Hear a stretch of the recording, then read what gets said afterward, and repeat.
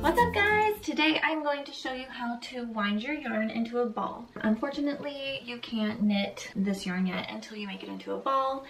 Usually hand-dyed yarns come twisted like this, so we have to untwist it, wrap it into a ball. Now you can do this manually if you want to. I do have a video tutorial, the link is under this video if you want to check that out and do it manually. Basically all that you do is you wrap it around your hand until you're done. If you're making a blanket or a sweater and you're having like 6 to 10 skeins, you're gonna want one of these.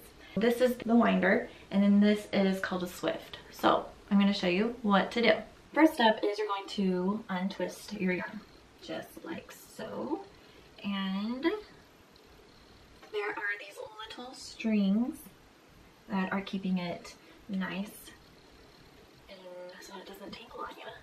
Now that we have it like this, we are going to wrap it onto our swift. First you have to attach these. I have them separate like this so that it'll be like a straight line right there.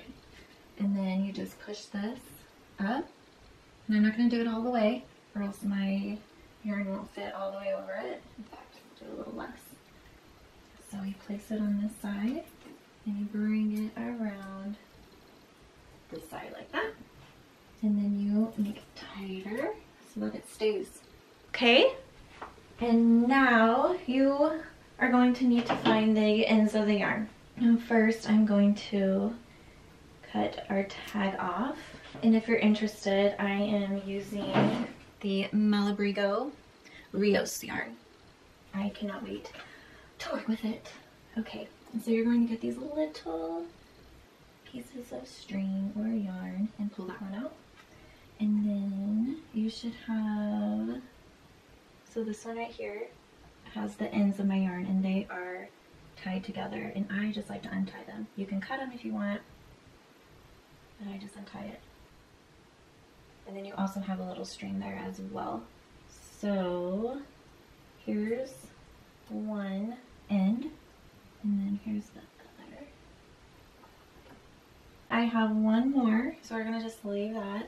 And then now I need to cut this one off. Make sure you're cutting the string and not your yarn. That would be so sad. And it should pull out fairly easy. All right. So this is an example of what it will look like. Now you're going to get one side of your skein and then you're going to wrap it in here. You're only going to wrap it on one of these, not both of them. And then you're going to put the end of your yarn just on the top right there. And now the magic is going to happen. You just start winding it.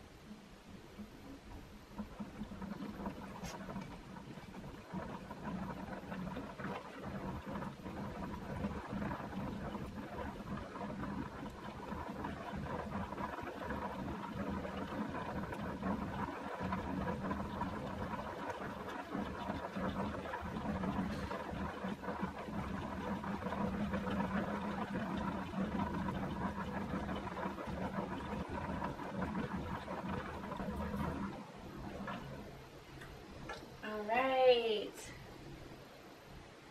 now we just tuck in that end and then pull it off, and then you will pull from the inside right there, and that's it. Oh!